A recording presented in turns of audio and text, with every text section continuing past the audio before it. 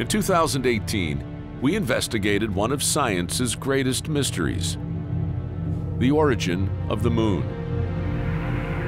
It's been a riddle since the Apollo astronauts made a surprising discovery. That is really tricky working on this slope and this soft material. Sure is. Rocks from the lunar surface reveal that the composition of the moon and Earth are very similar. The two worlds are essentially twins. But how is the moon made of such similar stuff as the Earth? When we look at other moons, they're not made of the same materials as their planets. And so something different happened here to make our moon and its distinct characteristics. To discover how the moon and Earth are so alike, we need to go back to the violent early solar system.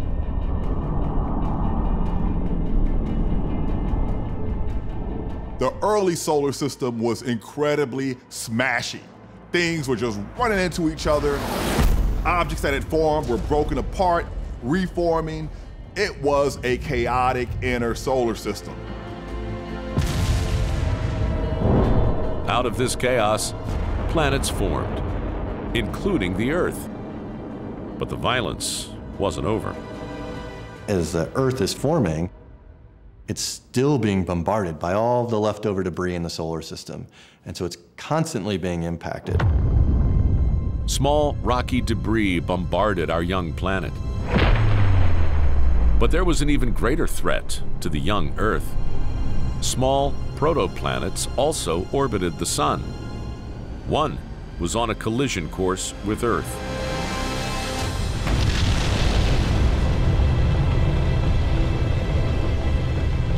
$4.5 billion years ago, a 4,000-mile-wide protoplanet called Thea hit the Earth.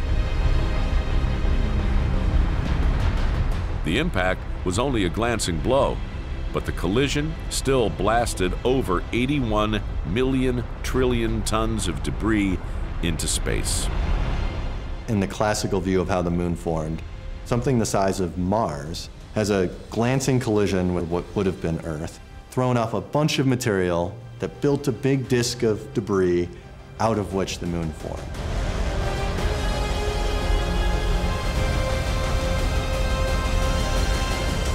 But there's a problem with this theory. The planets in our solar system are all made of different ingredients. The ingredients change depending on where a planet is created. Think of the different planets as barbecue sauce. It's kind of like if you had a barbecue that was vinegar-based, you'd go, oh yeah, that's North Carolina. But if you have it and it's more of a thick red sauce, you go, oh sure, St. Louis.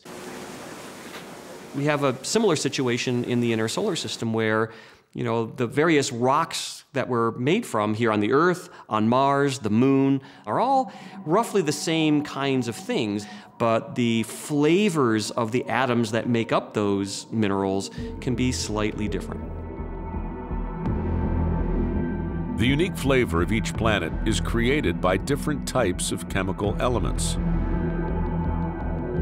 Mars has more oxygen-18 than Earth. Venus has less argon-40. Each world has a distinctive mix of ingredients, a signature sauce. So, what about the moon? If the Earth is different from Mars and Mars is different from the asteroids, we might expect that Thea, the object that ran into the Earth, should have had this different composition flavor than the Earth.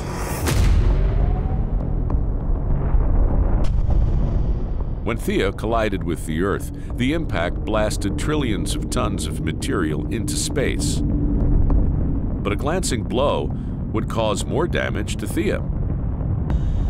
So most of the ingredients that make up the moon should have come from Thea. And that would show up today in the composition of the moon. But it doesn't. The Earth and moon are made of very similar ingredients. So the glancing impact theory could be wrong. The way to potentially solve the issue of the similar compositions and flavors of the Earth and Moon is, as a result of the impact, they really mixed up their materials very well together. And so they're similar composition today because of how well they mixed. New research from planetary formation expert Professor Sarah Stewart suggests Thea didn't just hit Earth with a glancing blow. It smashed into our planet head-on. Our model for the origin of the moon still begins with a giant impact. The energy of the impact generates a shock wave that travels through both objects. That shock wave deposits enough energy to melt and partially vaporize both bodies. But now we know that giant impacts make a new astronomical object called a Sinestia.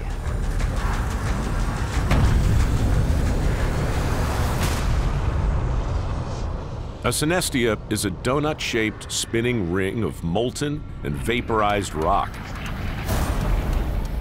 The impact that formed it released so much energy, the Sinestia could have glowed as bright as the sun. The surface of the structure that you observe would be magma rain clouds. And so it would be glowing orange hot, and it would look like a swirling ball of gas. The cloud of material swirled for hundreds of years with the remains of Thea and the Earth inside. Like ingredients in a planetary cocktail.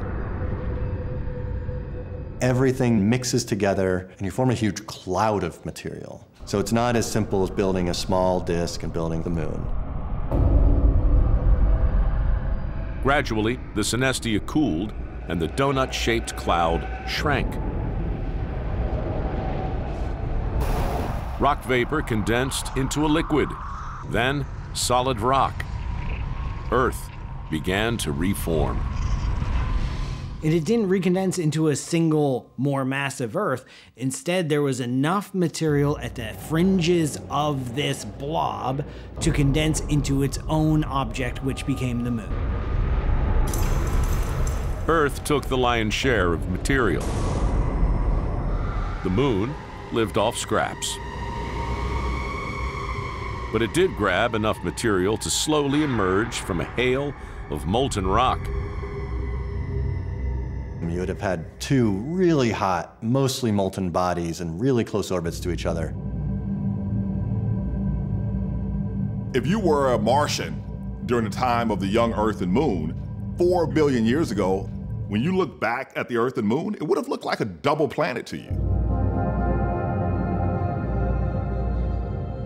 And because the moon and Earth formed together from a Sinestia, their chemical compositions are almost identical.